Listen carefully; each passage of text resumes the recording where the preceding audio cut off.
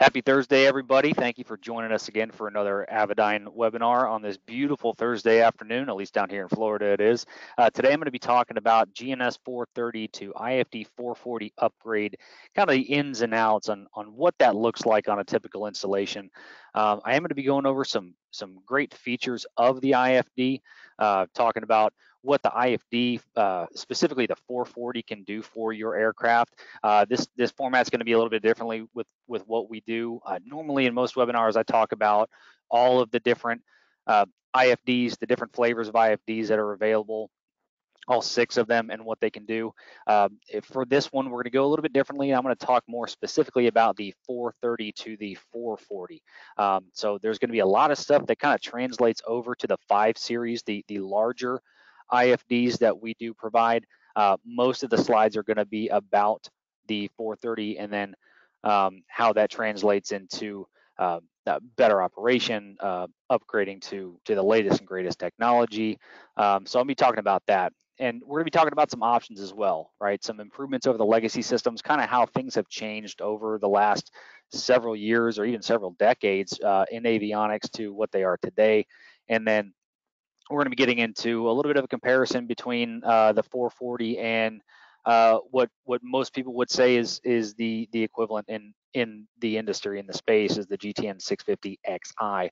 I'm going to go over some resources. Well, I'll hit some frequently asked questions that we get a lot here at Avidyne in tech support through phone calls and social medias, and then we'll run through a quick Q&A. Real quick, just a reminder that turn your speakers on. This is being recorded, so if there's anything that you missed or you want to see it again, since you're in here, you're going to get a replay webinar link in your email as soon as it's done, and we are going to have these available, this webinar available for replay on the dealer webinar, on the dealer portal. If I know I've got some dealers in here, it's going to be available on our main website, and it's also going to be available on our YouTube channel. So if you need to go back, if you want to reference this webinar again, you've got quite a few options on where to find that. So moving right along, if you or any of your customers, any of your friends are thinking about upgrading from the older GNS 430 or 430 WAS, it's a great solution, a great idea, and this whole webinar is about explaining why that's a great idea. Just a little bit about the 430s. They were great boxes. They still are good boxes. They were designed back in the mid-90s, so the tech's a little bit old. All right, 25-year-old technology. The first ones came out in 2001. They were certified back in '98. The WAS units were introduced in 2007. So fantastic boxes. They were amazing boxes back in the day, but that's where the state of technology was back then. And a lot's changed since then. Okay. The legacy 430s, we can't upgrade those to WAS. If they're a non-WAS unit, you can't upgrade those to WAS anymore. They're getting a little bit difficult and a little bit expensive to repair. There's not many parts that are out there nowadays as companies are kind of moving forward, moving along with newer and better products as we go along. The older units, they're just hard to support, and that's okay, right? But those units are also out of warranty. The difference there with a product like ours and our company's idea is that there's no foreseeable end to the IFD product life cycle. They have been out for a while, but we are continuing to support and improve and upgrade them as time goes by. As far as the shape, size, and function of the box, I think we've definitely got that locked in with the IFDs. So there's really no need or no reason for us to end the product life cycle for our IFDs anytime soon. There's so much that we can do for those boxes, and we're still supporting them. So just a little bit about the IFD series. Some of the really key features that we have and we can provide you is I think one of the biggest things is our hybrid touch interface. What that is you can see how many buttons are on the IFD or on the IFD bezel. And we utilize hybrid touch by saying that you can do everything with knobs and buttons that you can also do with touchscreen. It's not, there's really no features on the IFD that you only have to do with touchscreen or only have to do with buttons. You can really kind of tailor your user experience to how you see fit. So, and we call that hybrid touch. It kind of combines the best of both worlds. It really gives you a choice as to what you want to do and how you want to operate your IFD. We do utilize a page and tab user interface, and what that means, it's essentially a flat menu system. I'll get into some details later on, but I'll show you that the page and tab user interface is amazing because there's no home pages, there's no nested menus, no unfamiliar icons. Every page has a name, and it's spelled out and laid out right there on the IFD. And the cool thing about a flatter menu system with our page and tab user interface is you can get to any page in 1 or 2 clicks. Like I said, you don't have to go back. In many cases, you're still keeping your map up on your screen, so you're not really losing situational awareness there as well. Synthetic vision is standard. It's free and included in all of our IFDs. What I mean by synthetic vision, that is the exocentric, that's the up and back view that you're seeing here on these on the IFD 540 and the 440 screens. Again, that's free and standard. It's an exocentric view of your own ship. You can see the plane icon there over a 3D map of terrain, obstacles, airports, traffic, METAR flags. All of that information is being displayed for you on your synthetic vision screen. And again, that is free and included with the IFDs. We also utilize what's called GeoFill. That makes entering your flight plans and airways super simple. It's based off of your GPS position, and as you're entering your waypoints, your airports, nav aids, anything like that into your flight plan, it's always given you the best guess based on your position what you're trying to enter. And we find that it significantly reduces the amount of button pushes, knob turns, and clicks that you have to do in order to enter that flight plan.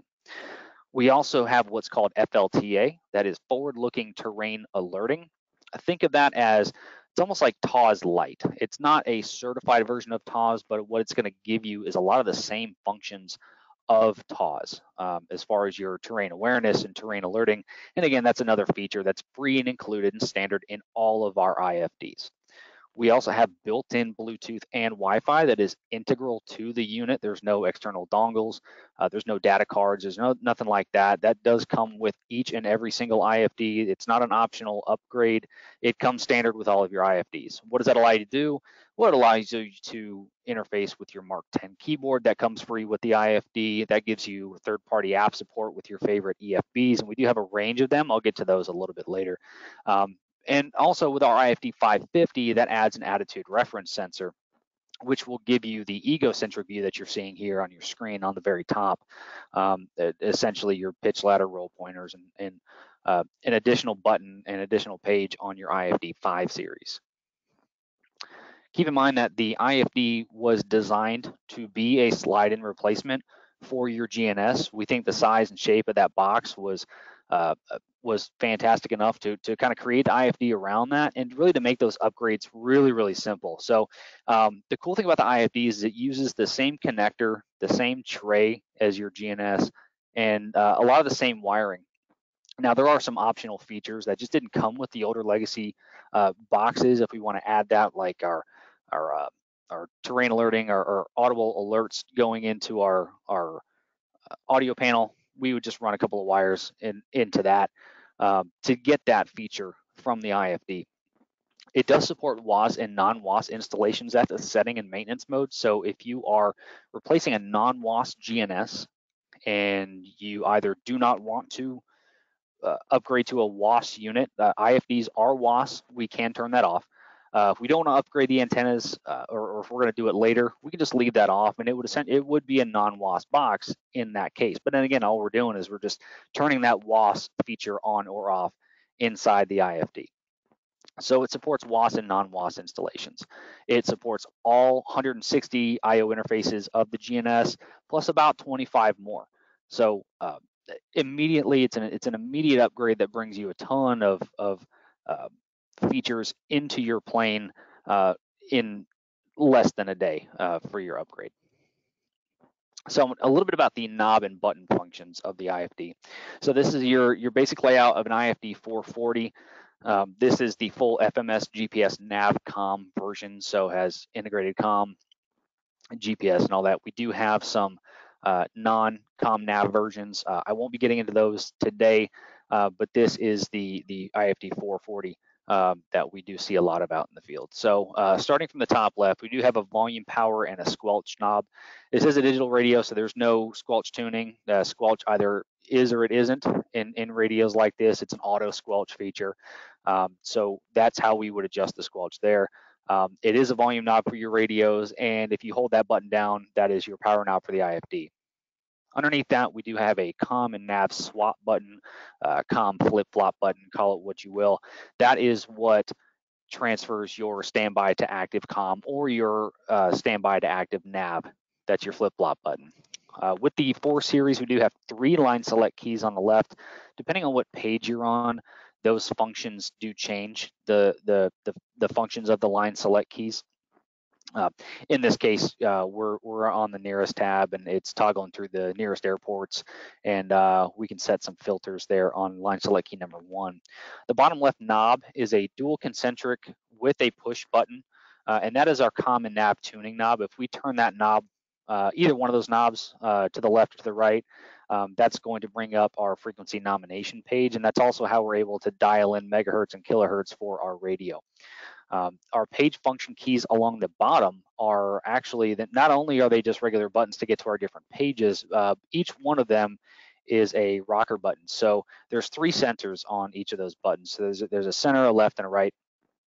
And I'll get into what those mean and what they can do for you a little bit later, as far as dragging out some of your different pages and hiding some different pages. I'll get to that. Bottom right is our USB port.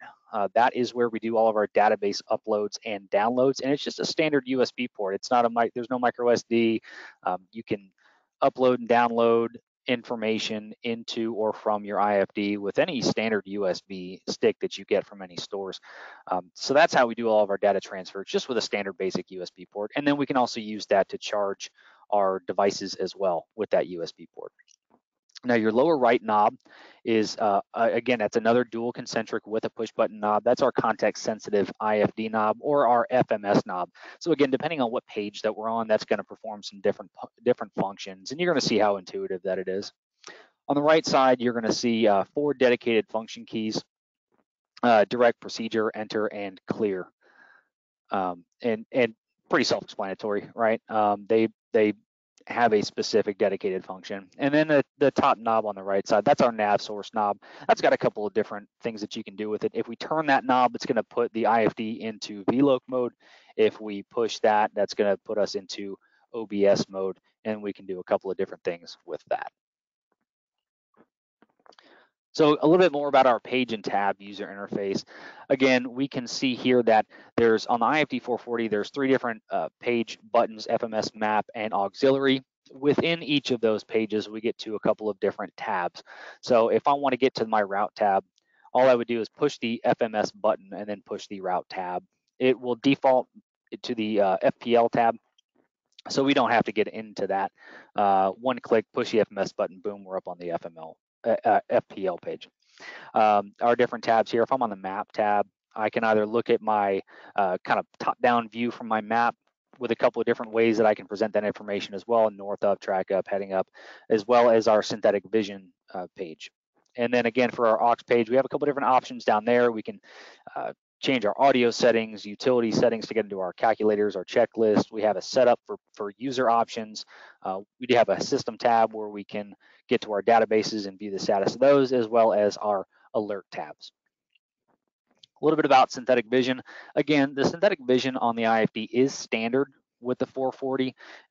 It dramatically enhances your situational awareness. It's got a full color display, shows you 3D traffic, terrain, obstacles. This is where you'll see your terrain awareness and your alerting. You see the 2 different pages here. This is our forward-looking terrain alerting that you see here on the bottom screen. It basically gives you a 30-second and a 45-second depiction of terrain cautions based on a couple of different factors, trajectory, altitude, speed, things like that.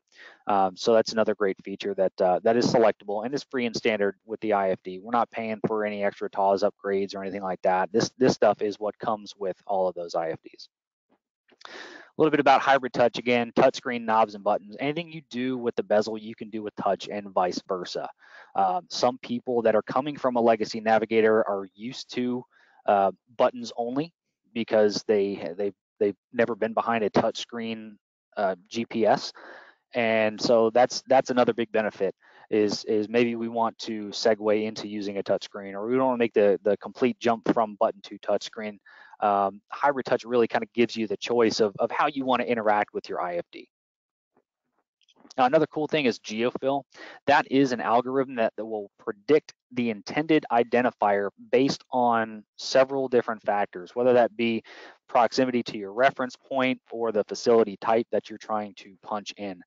And it is context aware. So if we're doing this with a direct to, GeoFill is going to give you a suggestion based on the proximity to where you currently are. And then if we're doing waypoints, it's going to be based off proximity to the previous fix in your flight plan. So it's not always based on where you are exactly. If we're doing a waypoint, it's going to be based on what the last waypoint was. And that actually makes it really, really cool when you're plugging it in. A lot of times, if it doesn't already plug in what we're trying to plug in, the first couple of taps of your on-screen keyboard or scrolling with your knob is going to give you exactly what you're looking for. And the cool thing about GeoFill like this is it's going to give you something close to where you're at. Now, we know previously in this example, we're flying up the Eastern Coast. If we were to type in HNK, then it would give us the Hancock VOR, which is essentially what we're looking for.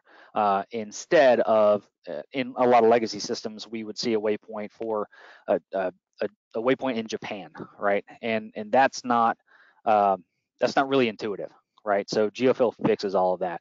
So what does that do for you? Well, that gives you a big improvement. When you're using your knob turns to enter your identifiers, it can reduce some of that workload by about 75% and gives you an additional improvement when you're using the touchscreen keyboard, because GeoFill does work with that touchscreen keyboard as well. Like I said many times, you only need to push 1 or 2 keys before it fills in what you're trying to get to. We do have a next leg depiction on the map.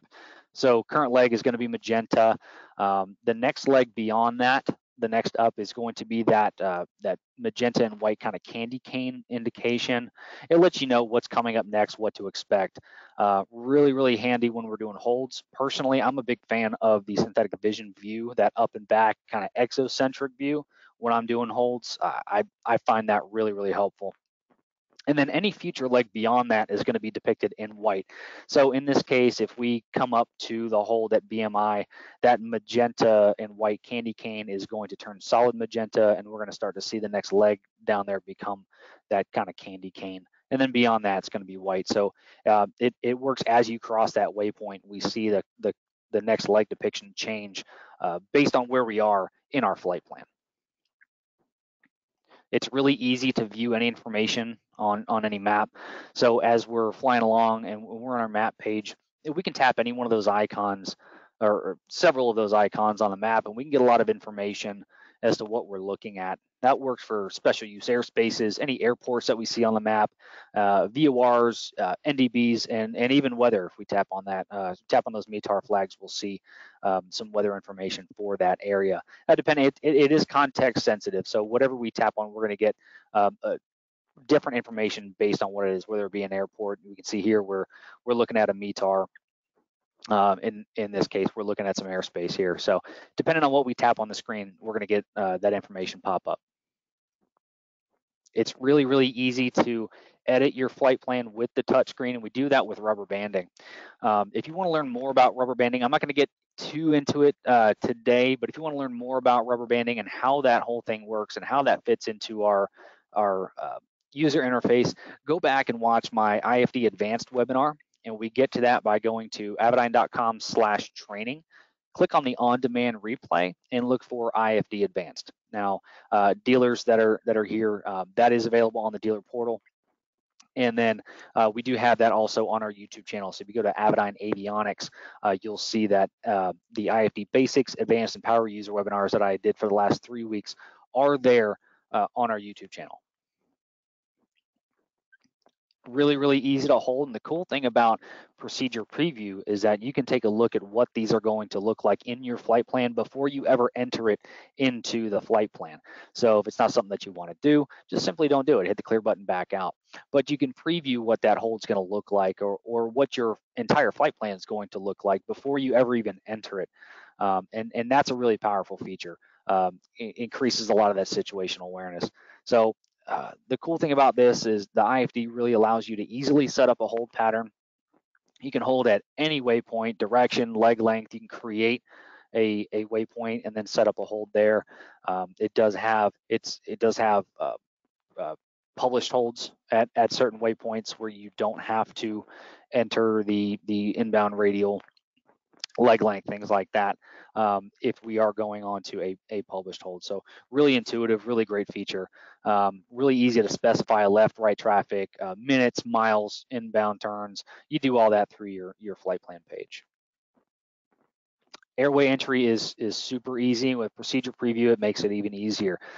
As we're building our flight plan, we go to a waypoint that's on an airway. We select the airway based on the list of available airways based on that waypoint, and then we pick an exit point. And what the IFD is going to do for you is it's automatically going to fill in all of the waypoints along that airway up to the exit point that you have selected. So we're not punching in a ton of different waypoints, especially useful if we're on a very, very long airway and there's, you know, potentially dozens of waypoints along our route.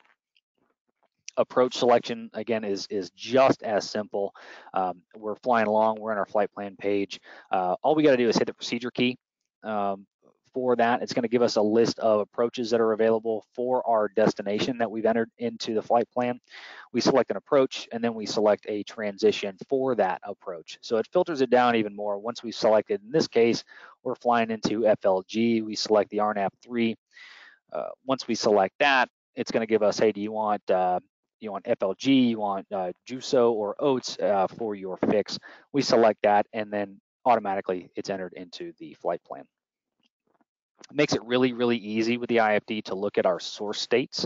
So if we look on the top right screen of the IFD, we can see our source state there, depending on what mode that the IFD is in. You know, just for regular modes or for different approach modes, we're able to see that. Anything in green is the active mode. You see the different courses, the different sources here, VLOC, GPS, OBS, and then our different approaches there.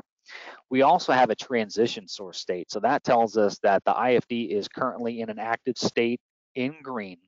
However, it is armed for whatever we are about to transition to. Now, the cool thing about this is that the IFD, if we are shooting an ILS, we can set that up to automatically tune and change our modes from GPS to VLOC for that specific approach. And it'll let you know that it is armed, and then once certain capture criteria is met, it will then automatically transition over to that mode. So there's nothing that we have to do in that case to get the IFD into that mode to fly that approach. It'll do it automatically for you. And the IFD will also tell you what nav mode that it's in, so that you know what your CDI deflection is going to be, whether it be en route, terminal, or approach mode. Of course, we know that there's different CDI deflections for those different modes. En route mode is going to give you a 2 nautical mile full scale, terminal 1 nautical mile, and approach mode 0.3 nautical miles or 2 degrees, whichever is less.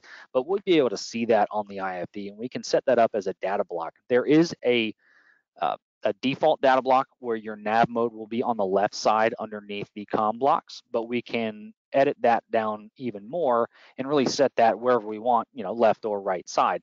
But the IFD will tell you what nav mode that you're in for your CDI scaling. COM radio tuning is another one that is incredibly simple, and there's a couple of different ways that you can do that.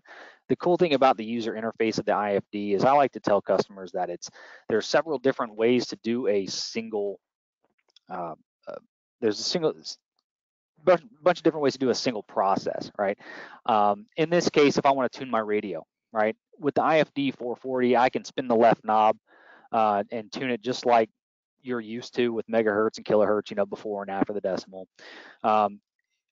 There's going to be a frequency list that pops up where I can select it there. Or if I just tap the screen, I can bring up my on-screen keyboard where I can punch in the frequency and then hit enter once I do that. The cool thing about the IFD is that entering the leading one is optional. The IFD knows that you're going to be in the 100 megahertz range if you are loading in a radio frequency. So we don't even have to load that in. That frequency fills in after a certain timeout. So we can punch in, we can hit enter, or we can just wait, and then that screen will go away and it loads it up into the standby. We can do that as well. But if we hit enter, what that's going to do is that's going to put that frequency that we loaded into the standby block, and then we just hit that flip-flop button to put it into the active frequency. Well, the cool thing about entering that leading one or not having to punch in that decimal makes it super easy.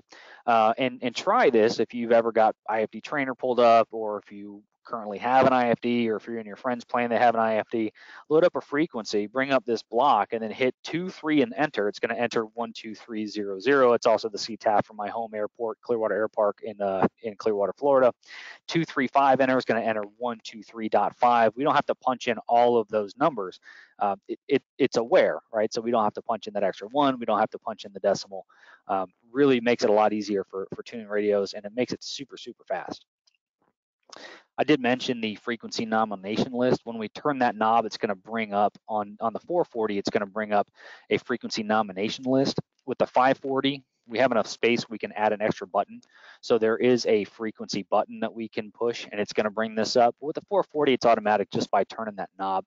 Gives you a couple different options for airport tab, an en route tab, and a recent tab, and they have different meanings. That airport tab is going to give you frequencies on the ground. If you're within 10 nautical miles of its origin, it's going to give you a list of things. Like say you're on the ground, you just punched in your flight plan, you've activated it, you're getting a GPS position, it knows where you're at.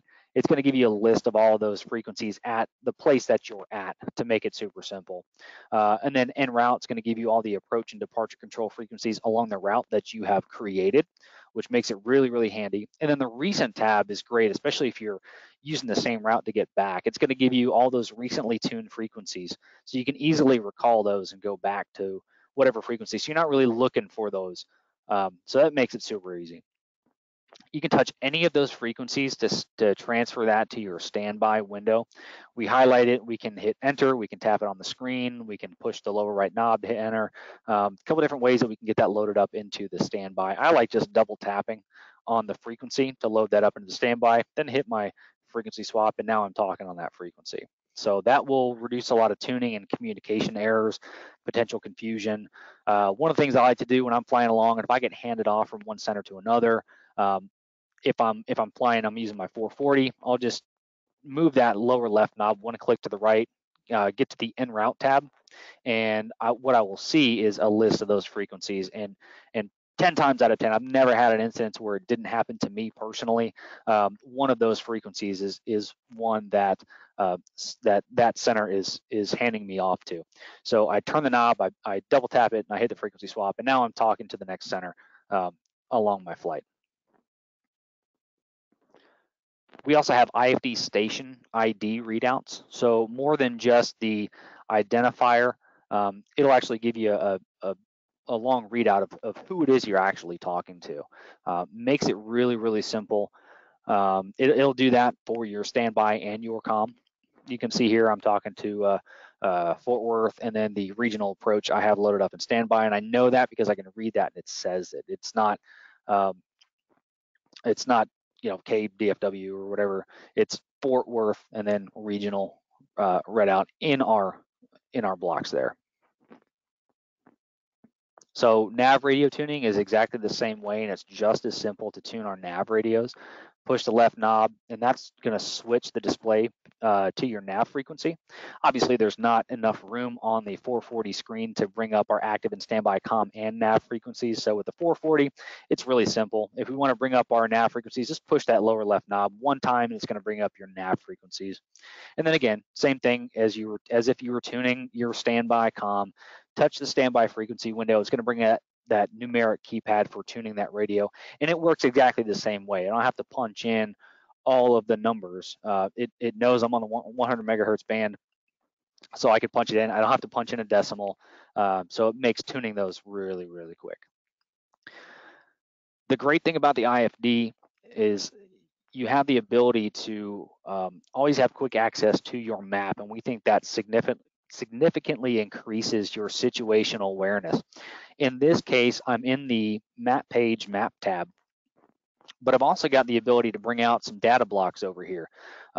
So all I've got to do here, it's really, really simple. There's a couple different ways I can do this. I can tap on that data tab that's on the right of the screen, and that's going to bring out a list of data blocks here. The cool thing about this is it's completely customizable, it's scrollable. I can add several different data points or data blocks along the right side, and I can get some quick access to the information here.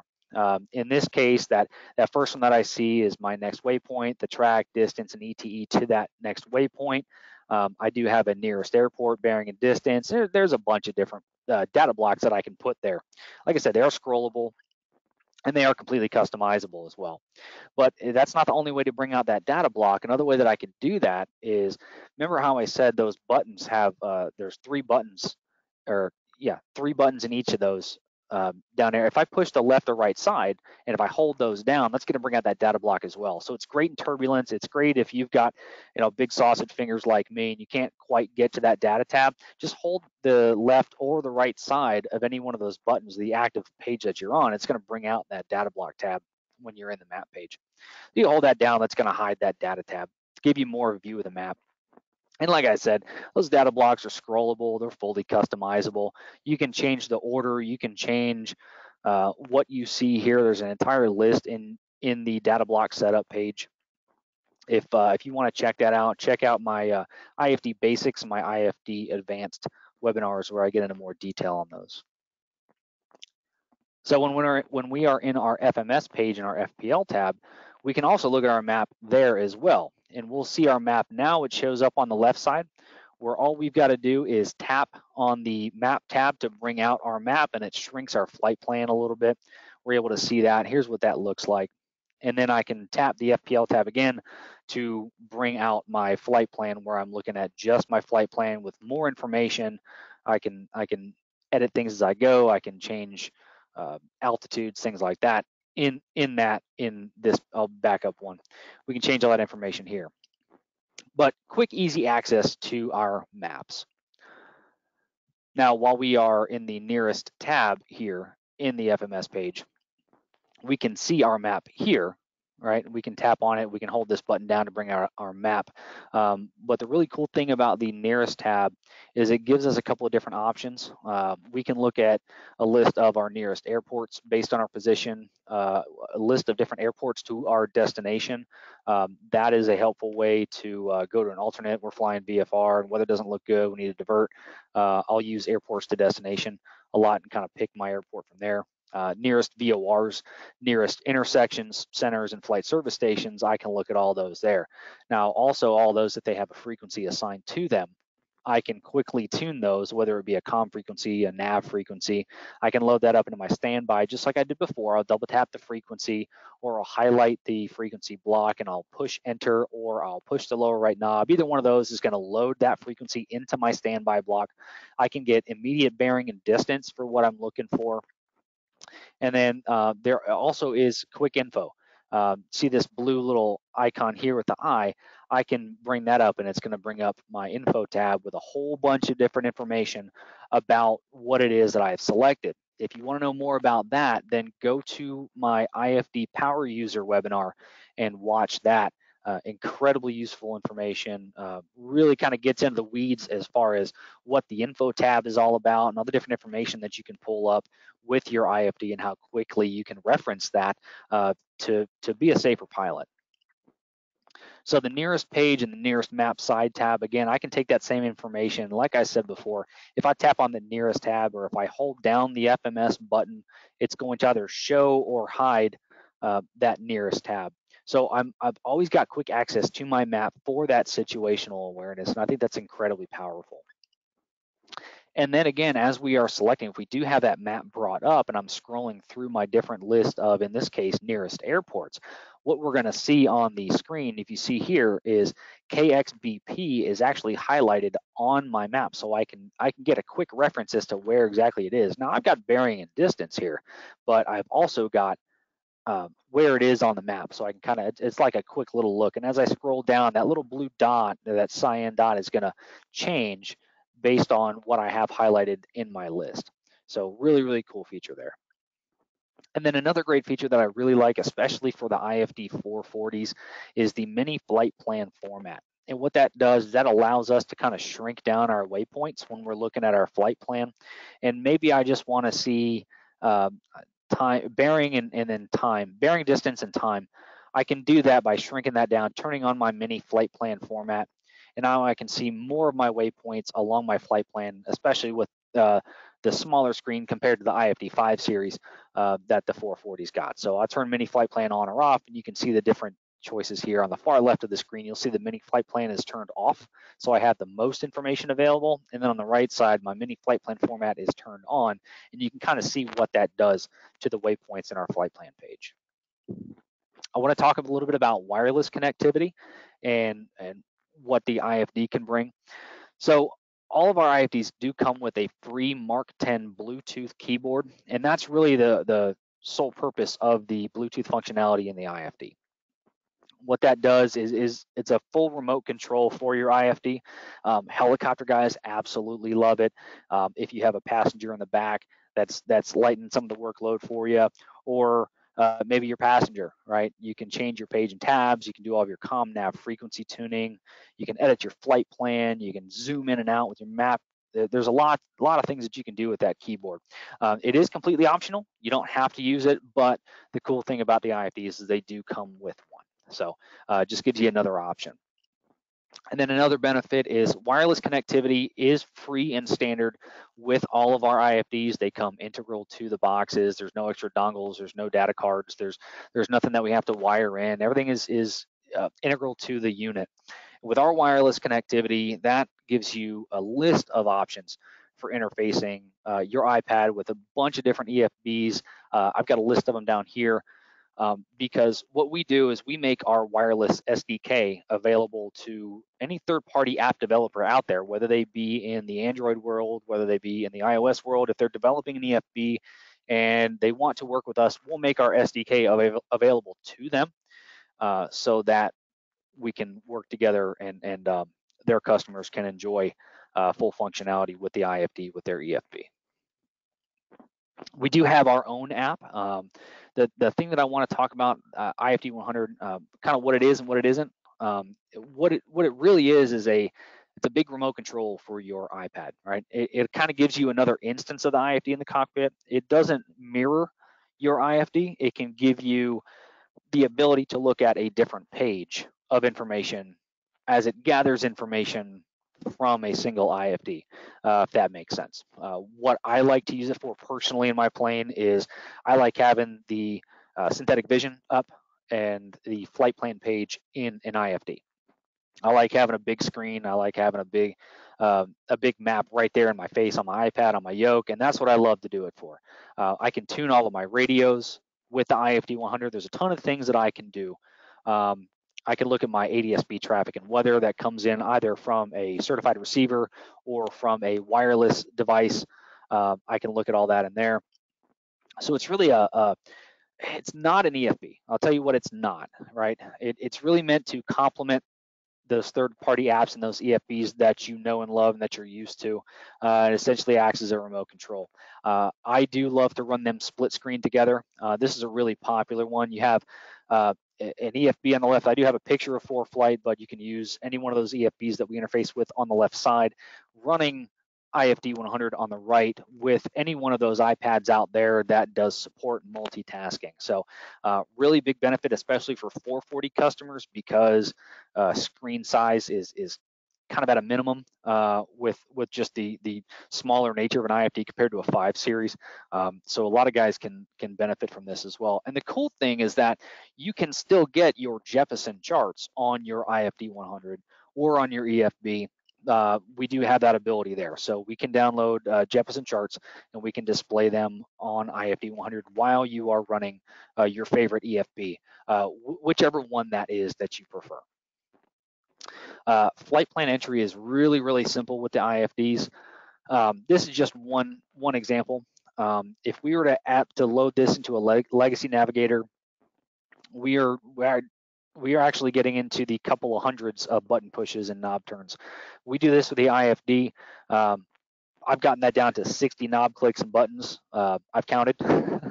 I can do that, or if I'm using hybrid touch, I can enter this entire flight plan with 24 different either taps of the screen, individual clicks of the knob, or pushing of buttons. So it's a really, really intuitive thing. And it really reduces that workload and it really kind of speeds up the process of entering those flight plans and especially making those changes on the fly. One of the things that I do want to do is I want to get into a little bit of a comparison between the latest and greatest things that are out there today, and kind of show you, kind of highlight where the benefits lie with the IFDs themselves. So there are a lot of key differences with one of the most popular navigators out there, the GTM 650 XI. So just a list of kind of what we bring to the table and some of the differences out there. We do utilize a page and tab user interface that allows you to get to any page in 1 or 2 clicks. The GTN, while they are amazing boxes, they do have a nested menu system. It's a graphical nested menu thing. Each of the functions is a separate app. You have to go back to a home page, and some people are used to that.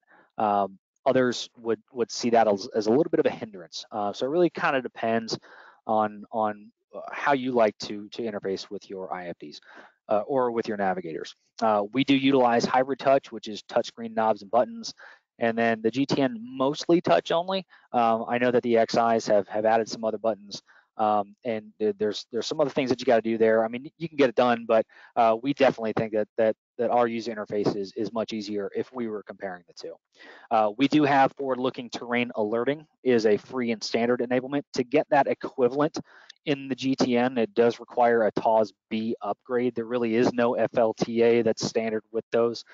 So in order to get those same features, you would have to buy the TAWS B upgrade, and that's about an $8,000 upgrade right there, where ours is our FLTA is non-certified, so not everybody needs TAWS. So if you're just like me, you're a Part 91 guy, you're flying around for fun, you're not working for a 135, you don't need TAWS.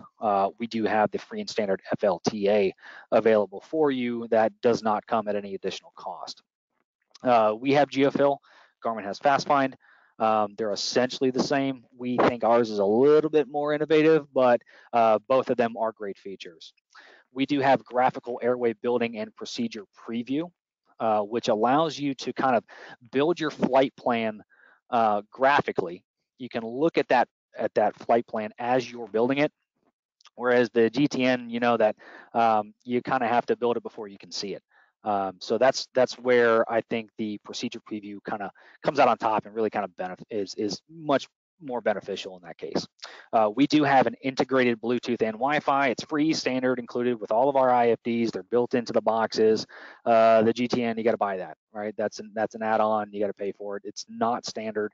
If you do want wireless and Bluetooth connectivity, you do have to buy that.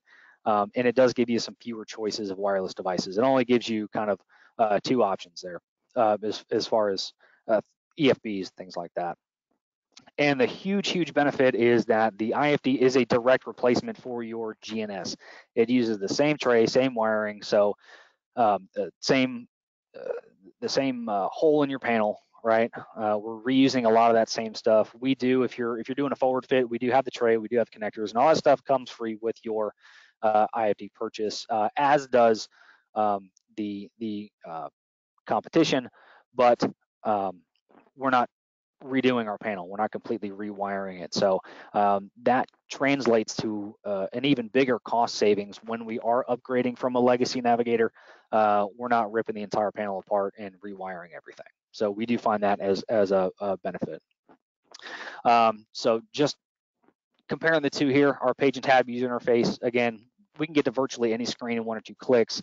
Garmin does have the icon-based homepage. Having to go back and then plug that in, maybe the icons may or may not be familiar. We do find that the page and tab tends to be a little bit more intuitive.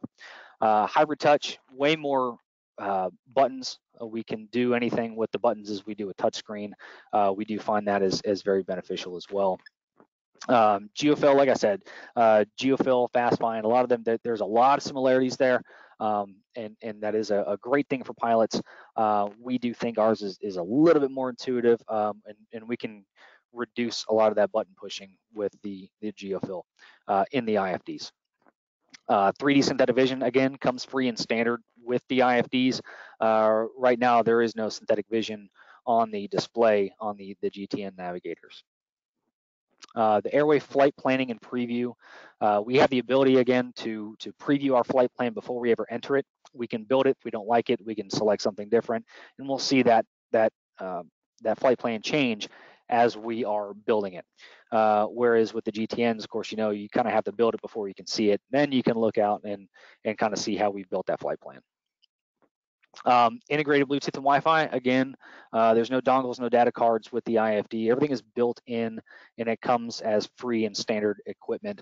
It's not an optional upgrade. It comes standard with it. So, and then everything is built in, and yeah, it's free and standard with the IFDs. If we're doing database updates, our IFDs do come with a free branded USB stick. We do get this question a lot. Oh man, I lost my Avidyne USB stick. How much is it going to cost to get a new one? Well, I mean, we do sell them, but if you need something right now, man, just go down to the store, grab you a USB stick, make sure it's 8 to 16 gigs. You can format it to FAT32, and that's essentially the same exact thing. There's nothing proprietary, there's nothing special. We don't tell you that you have to use the Avidyne USB stick. If you want to have multiple ones, yeah, just grab a bunch of USB sticks. They're not expensive, and there's nothing special about ours. Ours is just branded with the logo, so you can simply just get it done with a simple USB stick. Whereas the other guys do have approved data cards that can be a little pricey. So we do like the USB sticks, and that works out great for our customers. We do have the Mark 10 Bluetooth keyboard. There's really nothing else out there on the market like the Bluetooth keyboard that we do have. They do come free with every IFD, and then all the same functions on the keyboard you can do with the IFD and vice versa. We do have the IFD 100 for full remote control. Again, it's not an EFB. It is a remote control. It's a second instance of that IFD. Gives you kind of a big glass version of your IFD in the cockpit. There's really nothing equivalent to IFD 100 out there on the market for other navigators. And we do utilize more third-party apps. There's a ton of customers out there that maybe they're not a ForeFlight guy. Maybe they're big on FlyQ. Well, we have a huge customer base out there that flies the FlyQ.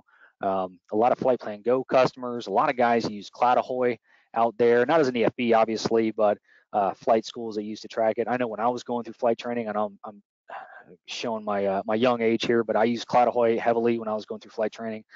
Sky Demon out in Europe, and then of course Oz Runways out in Australia.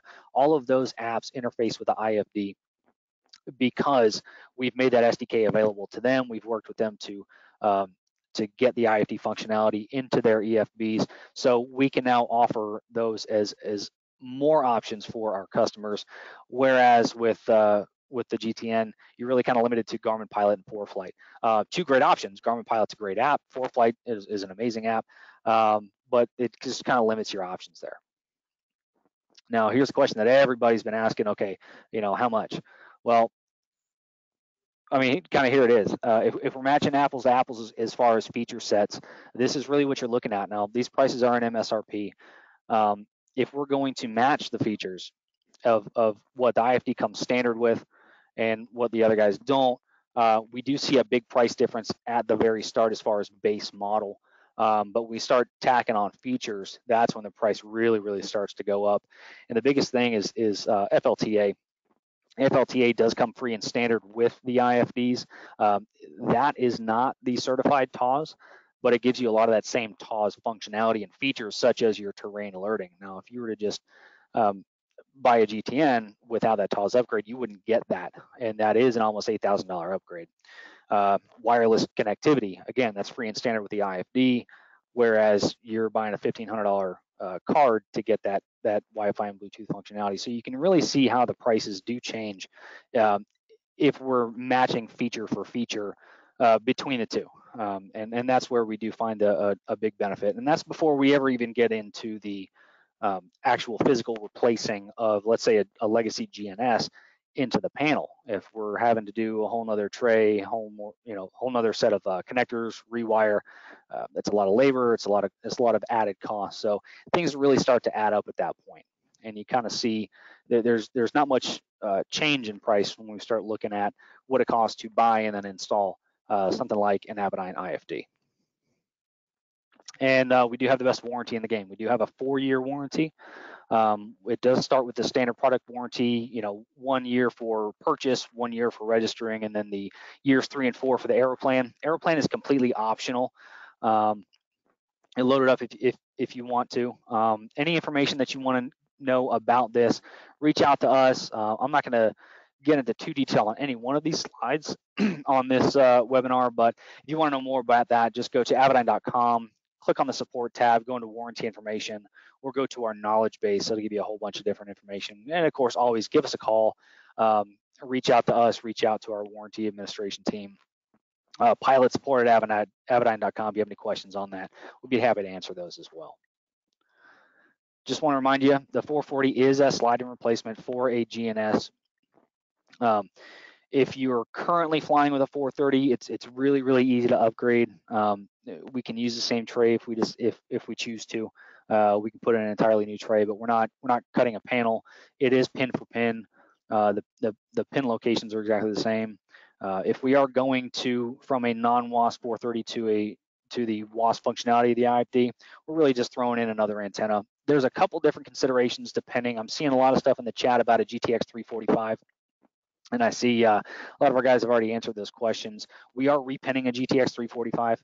We do talk to that slightly differently, but you're doing nothing more than just moving a couple of pins around. So for the most part, so it's a really simple, straightforward upgrade. Usually the most that we see with those replacements is really just antennas if we're going from non-WASP to WASP, and then circuit breakers. Another big thing is we're in stock and we're shipping right now. We have plenty of product in stock. There's no lead times.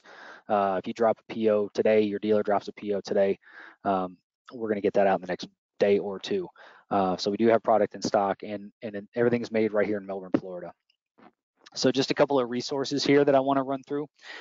We have several different online resources to answer all of your questions, whether they be on the different social media pages, a bunch of different training resources. I'll get to those in a little bit. Our first one is AvidYneLive.com. That is the forum, the official forum. A lot of us are very active. Our engineers, myself, our sales team, all of them are very active on this forum. So any questions that you ask, we're going to get to you. It's a great place for fellow Avidyne customers to kind of huddle together and just be social together. So AvidYneLive.com is a great forum. We do have the Michael Bauer book, Flying with the Avidyne IFDs, written by the late Michael F. Bauer. For those of you who don't know, he did pass away in February.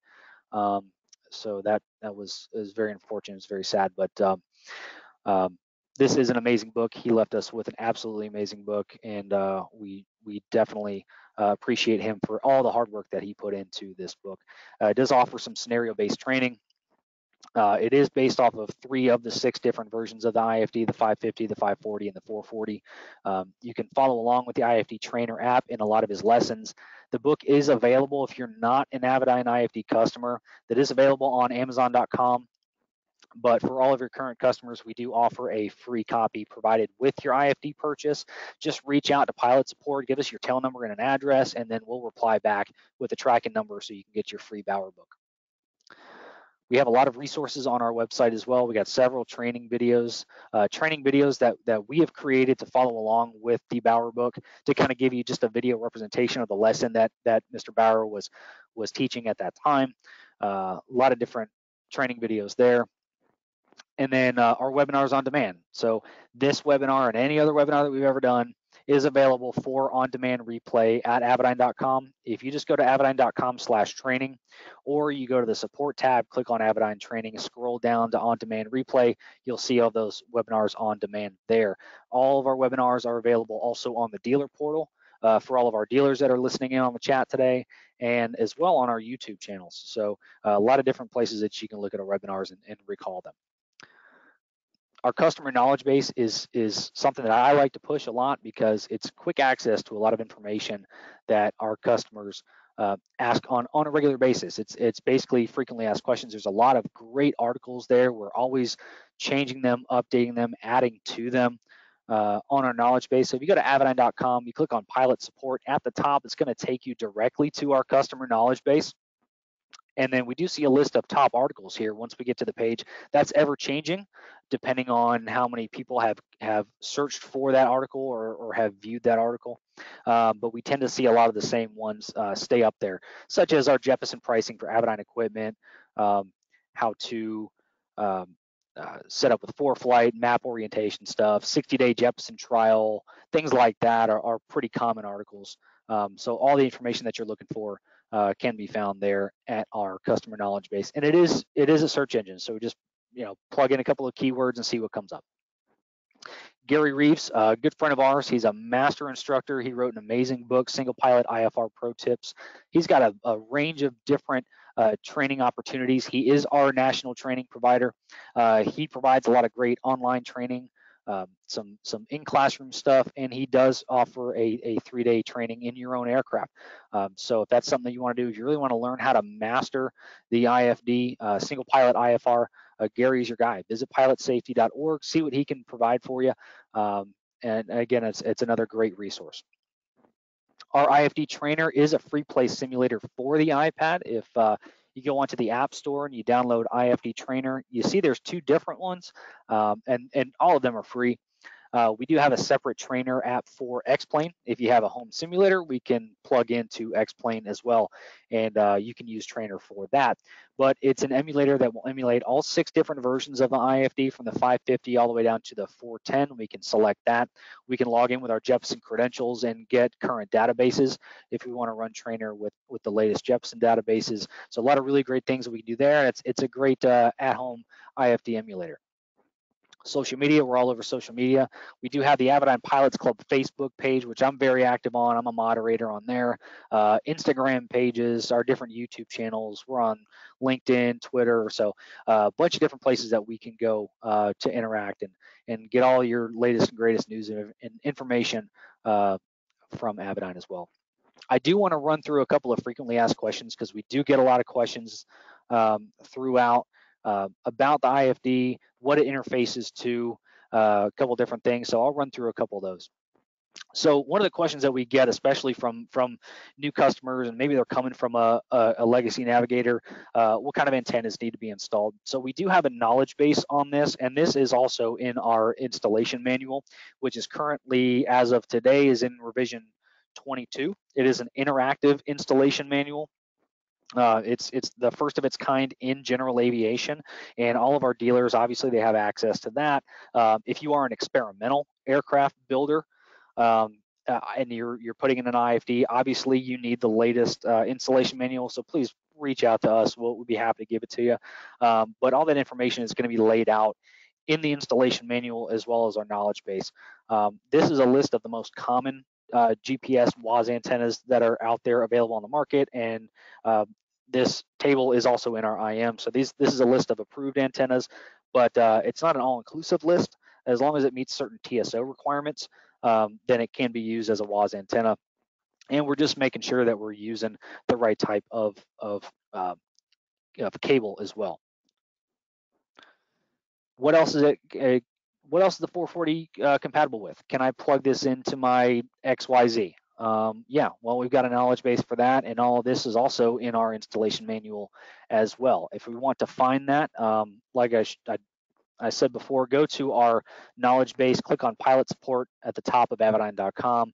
That is a top article, IFD compatible equipment. That'll give you a full list of everything that is at least in our installation manual as an approved interface per our STC. A lot of these interfaces live in other installation manuals depending on which STC that they've been approved with. So don't think that this list is all inclusive and there's no other things that we can interface with. This is just the ones that we've proven and added to our STC for the IFDs.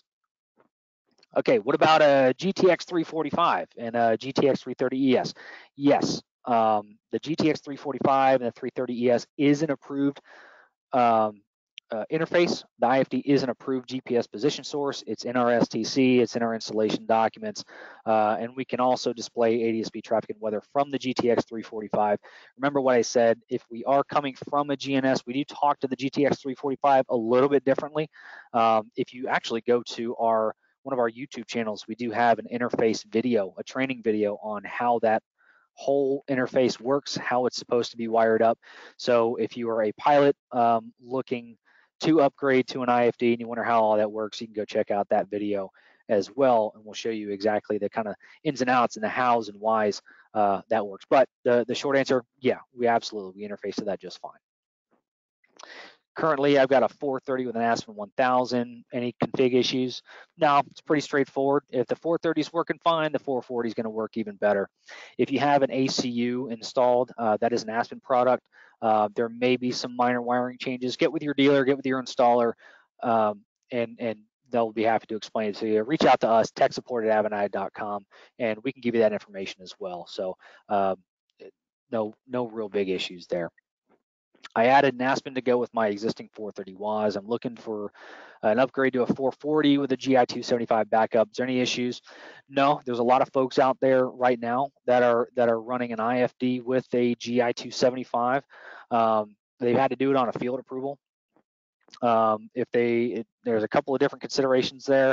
If a field approval wasn't needed, a lot of times they had the 275 in there already, and then they did the GNS swap.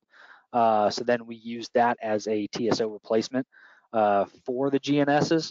So a couple different things, but I know a lot of people were wanting to put that in after the fact.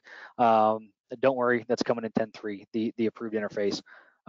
Look back on our What's New with 10.3 webinar that we came out with a couple of weeks ago to explain some of that as well. As far as the Aspen goes, yeah, there's no issues with Aspen. They're great industry partners. We talk to those guys all the time. They're great to work with. So no worries there. Okay, what about me? I got dual G5s. I got a JPI 900. I got a flight stream. Is an IFD going to work if I put it in here? Absolutely. Take that flight stream 210 out, because IFD does have integrated Wi-Fi and Bluetooth. You don't need that flight stream anymore. The IFD works great with the JPI. Any one of those JPIs, the Electronics International products, we'll send and receive all the information that is required of them to work with that just fine. You even get fuel range rings on the IFD. And then the 795, again, that works the same. It's an approved interface. It's in our installation manual. So all that stuff's going to work as well. I've got a 430 that needs repair. I'm looking to upgrade it. I've got a KT74, a Century 2B autopilot. I'm looking to upgrade to G5s. What do I do?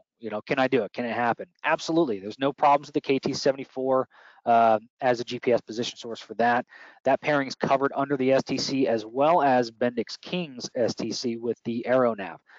The AeroNav, if you're not aware, is an Avidyne product. It's rebranded as Bendix King, and there are some benefits to that.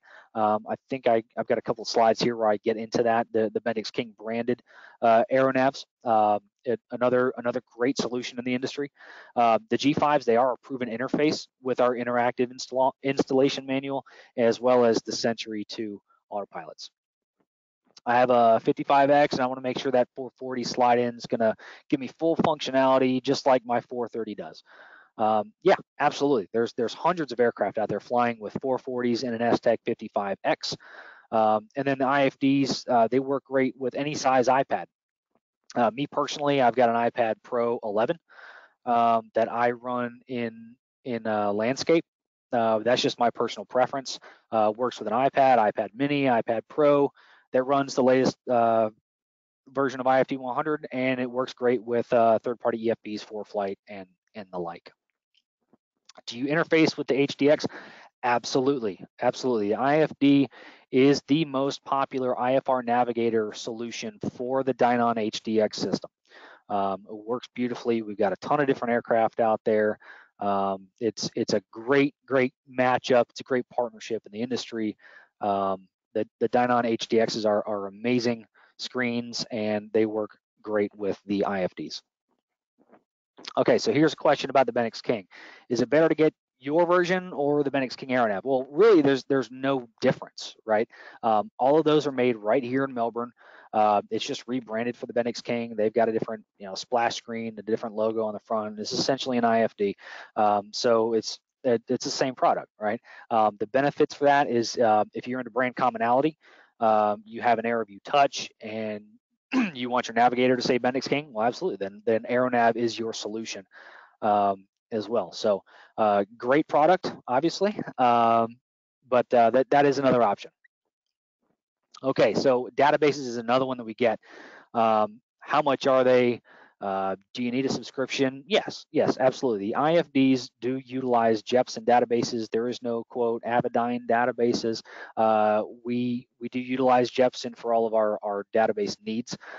If you're wondering about pricing for that, we do have a knowledge base article for that. That's Jefferson pricing for Avidyne equipment. Again, avidyne.com, click on pilot support at the top. And that is a top article. It's always the top article, Jefferson pricing for Avidyne equipment. That'll give you a list of different tables as to what some of those bundles look like, whether you have a full Avidyne suite with Integra, PFDs, dual IFDs, single IFDs, with charts, without charts. And that information was updated back in December, and that is the current price list this year from Jefferson as well. Well, we also get a lot of things saying, hey, man, you know, the Jefferson data bundles, they're kind of expensive. And actually, they're not. Now, I'll explain why. So, as you know, Garmin does have one pack, and I think it's a great solution. But when you look at the different prices there for single or dual IFDs from Jefferson, even with charts, we're still coming in significantly underneath just your basic America's standard one pack with flight charts. I mean, the proof is right there. So, you know, we know Jefferson is an amazing product. That's why we use them for our databases. The ability to geo-reference everything is all there, and it's really a fantastic product. So again, if we're doing a side by side here, the Jefferson database bundles still comes underneath significantly to other solutions out there. So I hope that kind of puts that to bed a little bit as far as database pricing. So that was really essentially it. I'll open the floor up. I see my folks in the chat. Brian and Will did an amazing job fielding your questions. It looks like we've got a ton of them answered, guys. If there's anything, I'll leave it open for a little bit and see if there's a question that maybe we didn't answer, we can get to, and see if we can get those knocked out. Is auto squelch somehow adjustable for low talkers? I suppose. I mean, is it adjustable for low talkers? No, I mean, again, with digital squelches, it's either on or it's off. That would be mic sensitivity, which is going to be a function of your audio panel, depending on what that is. When will the email replay be sent? Immediately after this. As soon as I end this webinar, and GoToWebinar does its thing, kind of packaging it up into a nice little replay package, you're going to get an email. I'm going to get an email for the webinar replay, and then we'll have that available on our different platforms online as well. Are there trade-up programs for the GNS430? I think Brian's getting that answer for you there. Anything extra required for interfacing with the S-Tech 50? I would have to check and see. I'm going to say no, not off the top of my head.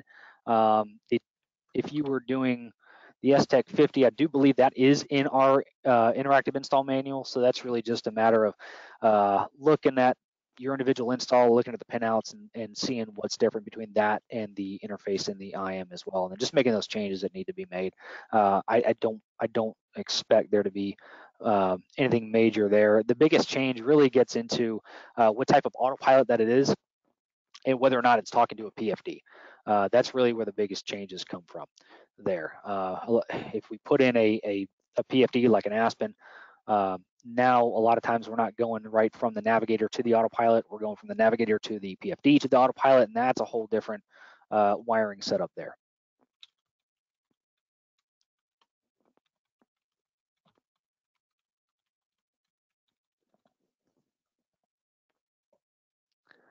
Is there any major benefit in the meantime to choose 550 instead of the 540?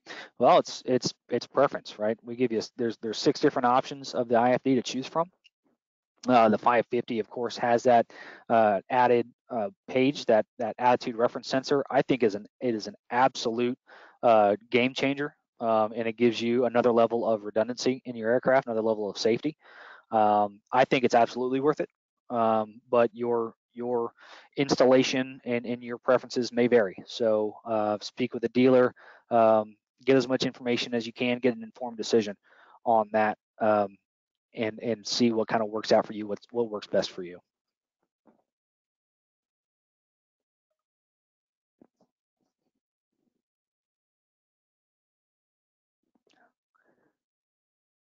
You guys have done a fantastic job answering these questions in the chat.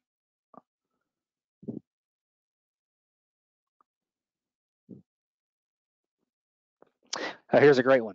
Alfredo, 440 has both Wi-Fi and Bluetooth, but if the iPad connects via Wi-Fi, then it won't connect to a Sentry. In that case, best to connect with Bluetooth, correct? No. The IFD will connect and bring in traffic and weather over Wi-Fi only. Remember that the Bluetooth is, and the 440 is only meant for the Mark 10 keyboard. So if we are interfacing with any third party, any wireless ADSB receivers, that's going to be over a Wi-Fi connection. And even then, the Sentry, because it's got a couple of different things. We don't claim to work with the Sentry. Uses a slightly different protocol as far as how that information is sent over. So just a short list of what we do work with is the Stratus 3, a number of the wireless eye-level products. We'll take that in because it's a lot of the same information over the same port settings and the different capstone settings that are sent over wireless.